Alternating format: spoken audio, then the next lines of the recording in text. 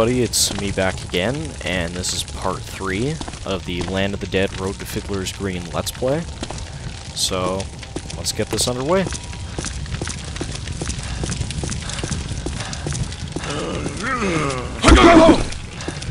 And where we last left off was we just escaped the hospital as it was blowing up and everything. So right now we're in the back alleys. I don't know what the level this is because I haven't been counting them, but it's the back alleys level. And our objective is to get into the police station.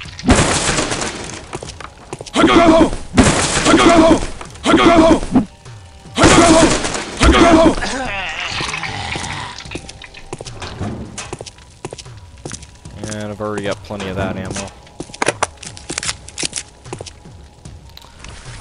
Alright. What weapons haven't I shown off yet? Oh, the grenades. I think I might have shown those off, but I'm not sure.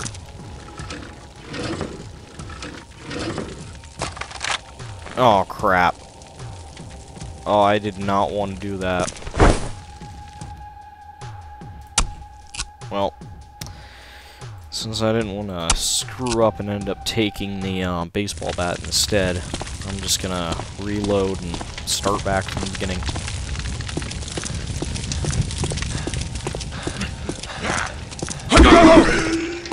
So, sorry for the inconvenience there, but I don't want to get rid of the Kung Fu fists.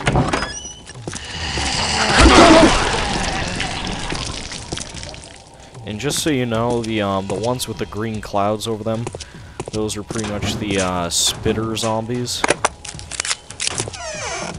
So, Left 4 Dead ripped this game off pretty good. Because, I mean, it's got spitter zombies in it and everything. Yep, take the ammo. Not gonna grab the bat that time.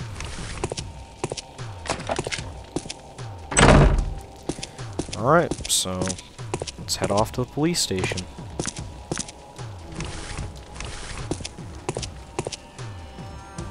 And you have to jump over this little fence here. And this is kind of a little area where zombies pour out from the walls. Like right there. And a couple other areas. And this is where you actually get the shotgun. And this is a pretty good weapon. You can pretty much take out a zombie in one shot. Now they're gonna start coming in.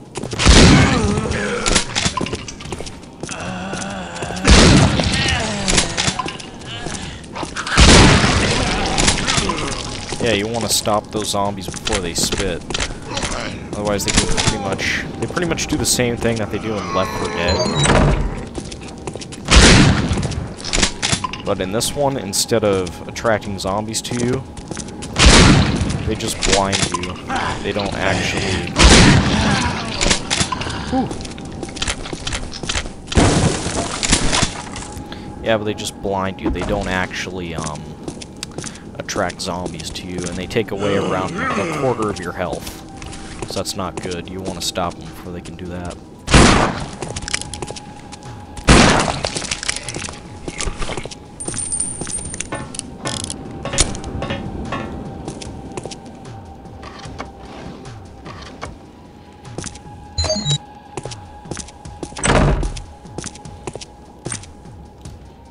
Alright, so now we're gonna head back to the hotel back door.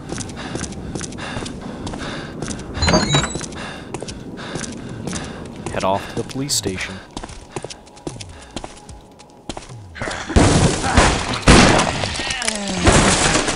Looks like there's a bunch of zombies trapped in their rooms.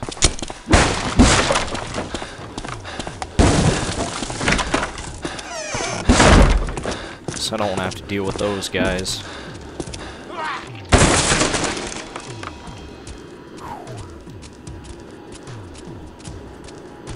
Crap.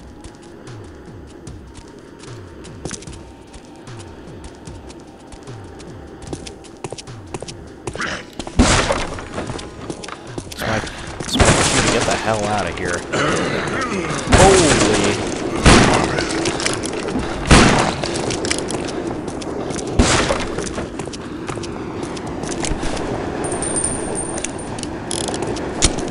We're gonna have to make the jump. that's the back alleys level finished. Now we're moving on to the warehouse level. Alright. So, I'm checking these desks for ammo. That's what I really like about this game, is you can actually search things for ammunition.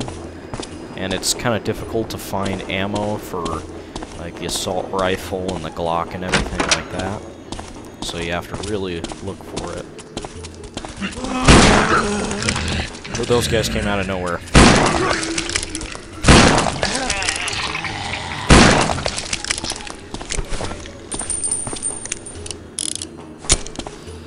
That's the thing with this game. They scare the crap out of you pretty good when you turn a corner to see about 5 zombies waiting for you. Oh, here's another radio. I'll let you listen to it. Folks, we have some fantastic news for you. Mr. Kaufman, the man overseeing much of the work in the City of the Living, has just informed us that an evacuation effort will begin shortly. People interested in moving to the fortified city should make their way to the Jared Smith Center for the Performing Arts. We'll keep you posted as more details come in.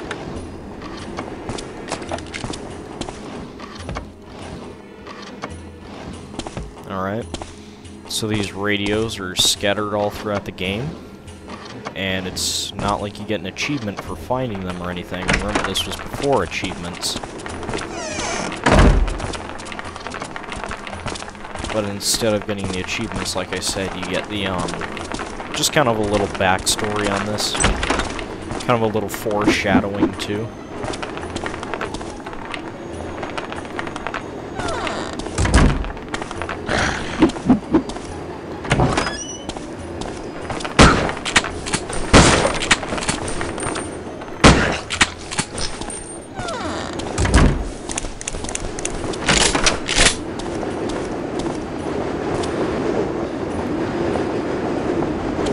Now we have to get off of this thing so we can hit the police station.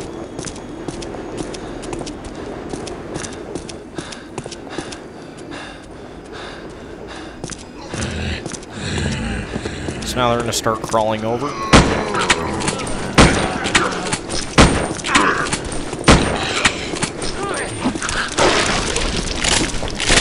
Yep, and that's what happens if they spit you. Your health pretty much just... Your vision gets all blurry and everything looks like it slows down. I'm playing on easy mode, so it doesn't take away nearly as much health as it would if I was playing on normal or hard.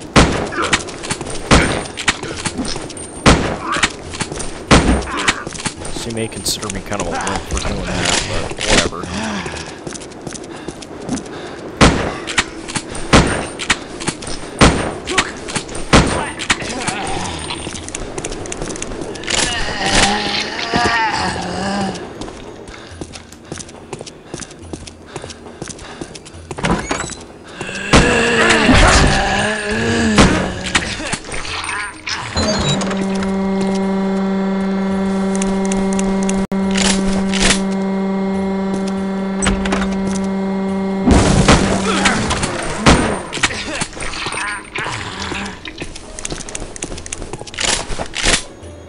Yeah, I'm not sure or not, but I think the zombies keep infinitely respawning if you stay in here.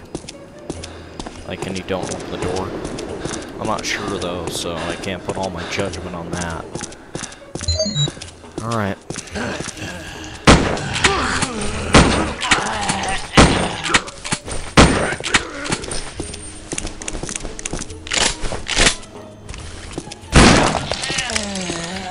Man, you gotta love the revolver.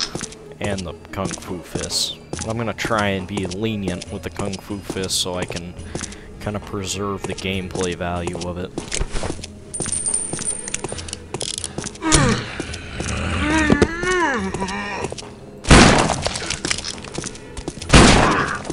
Oh. That was a close one. Good thing he didn't get a chance to spit any acid at me. That would have sucked. Alright, so now we're gonna have to... Well, where the hell we go next? Let's see if I can remember. Oh yeah, here we go.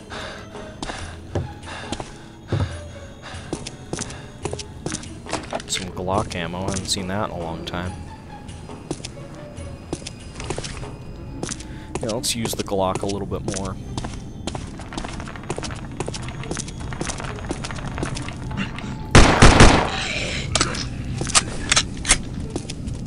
It's pretty nice that it shoots fast, because that means that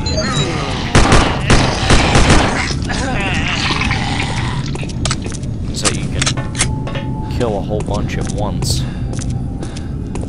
Alright, so now we gotta open the door. Yeah, the circuit's blown. Now we gotta find a fuse. So there's the fuse box. That's where we have to put the fuse.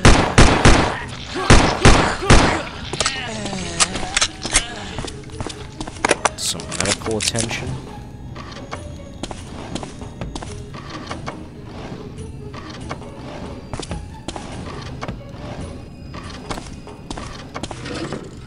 Ooh, shotgun shells.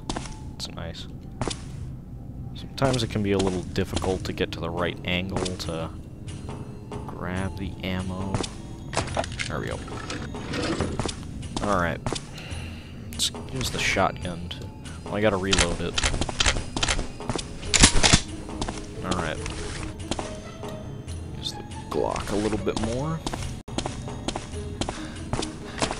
More shotgun ammo.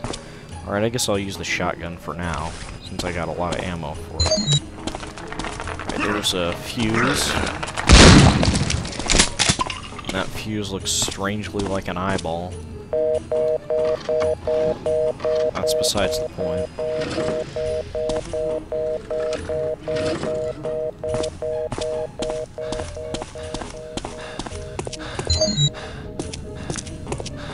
Alright, now we gotta use the switch. And I can't remember if there's gonna be zombies on the other side or not. So I guess we're gonna find out.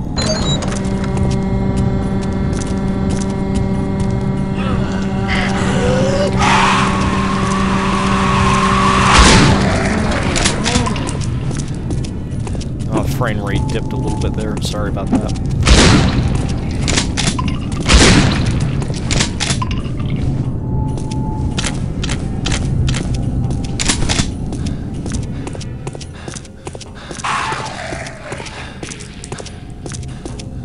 What was that?